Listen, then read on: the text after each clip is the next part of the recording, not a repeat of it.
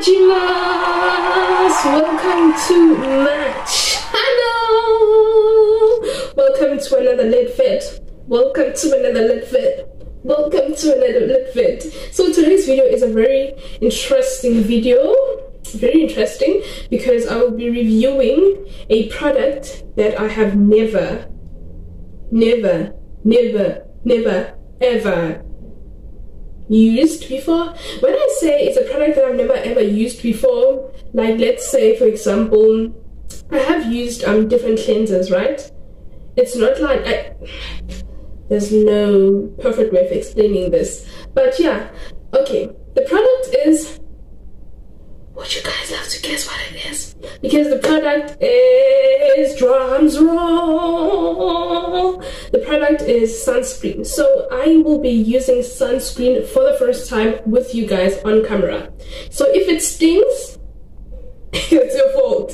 If I wake up tomorrow with a rash on my face or maybe pimples or any other thing, I think I will actually film that also tomorrow morning. I'm not gonna apply too much because already it's already late actually, and yeah, so I will apply a certain amount, I think on my cheeks, actually all over my face, but I won't use you know, a generous amount. So guys, the name of the sunscreen is, it's Everysun sunscreen. I bought SPF 30 because I'm trying sunscreen for the first time, and this was quite affordable, and SPF 50 is quite expensive, so I wanted to try this first, and if it treats me grand, then I will definitely repurchase, not repurchase, I will repurchase the brand, but SPF 50, because I feel like the brand is very affordable, like very much affordable. So I still have my sleep, so I'm just gonna read the amount.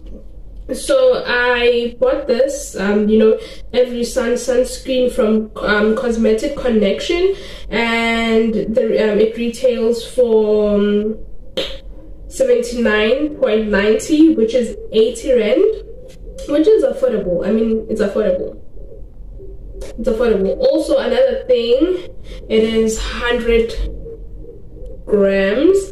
I also want to check if it's going to be suitable for my acne prone skin, because I feel like I've been following a lot of, you know, skincare content, and a lot of people have been struggling with finding the correct you know, sunscreen for their acne prone skin. Also, they said that this sunscreen is non-greasy. As you guys can see, they say that it's non-greasy, so hopefully it is non-greasy. And yeah, let's get into the testing part, the most interesting part now. So I have my mirror, so I don't know. Also, I am aware that there's like a 2-finger rule for applying sunscreen, but I'm not gonna use the 2-finger rule because it's already late, guys. So yeah, so I'm just gonna, okay, it's very thick.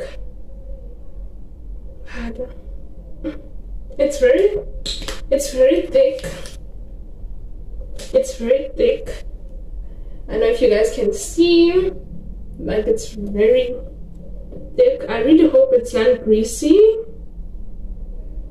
It does this, I don't know how to describe the smell. I would say this product does not contain any perfume. I think so. It smells like,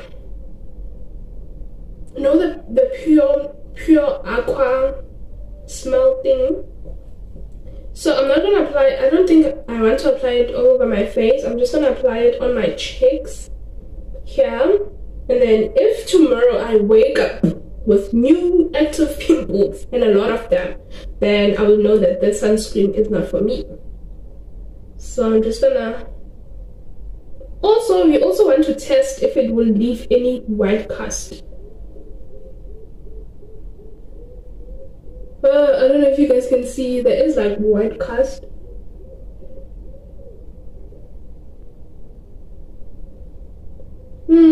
does also give your skin that shiny glow. Yeah. Then I'm also gonna put this other part this side. As guys, if tomorrow I wake up with active pimples, we know who to blame. We know exactly who to blame.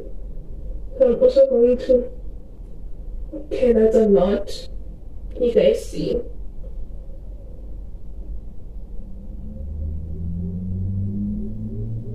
There is white cast, but let's see if it will absorb quickly into my skin.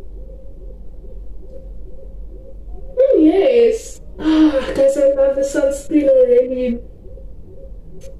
For the fact that it gets into my skin very quickly, like it absorbs into my skin very quickly, like most sunscreen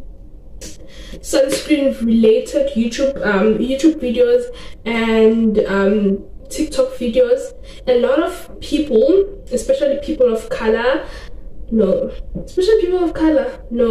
please scratch that statement, because it's not only people of color.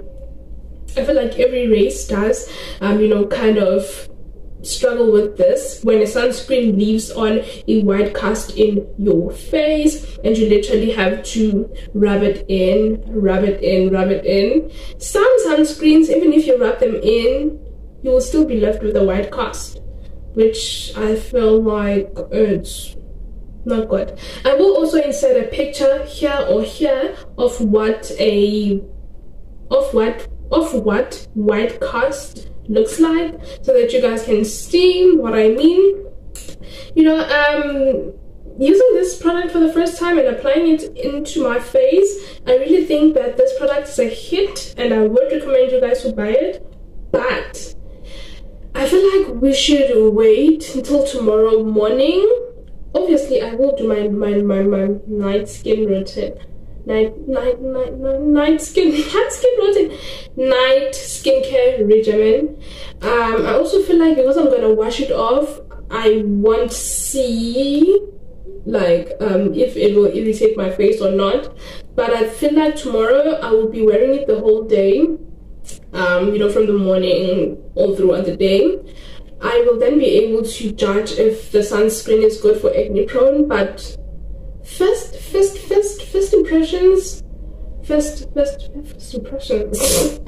But I really think it's very great. Like, it's really great, and I would recommend you guys to buy it.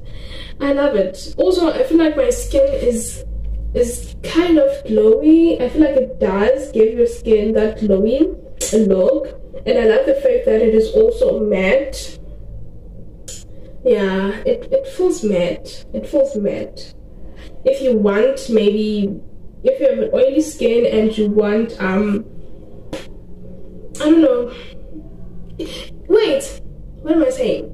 If you have oily skin, right, I would recommend you to use this because it's also like non-greasy. And if they say that it's non-greasy and light, meaning that it's good for oily skin. But for dry skin, I feel like you need to get something much more thicker so that you can also moisturize your face. But remember, you need to use your moisturizer, your serum, your oils before you get into the last step. Do not apply sunscreen then apply your oil or serum on top. Your sunscreen comes last. Sunscreen is your last layer.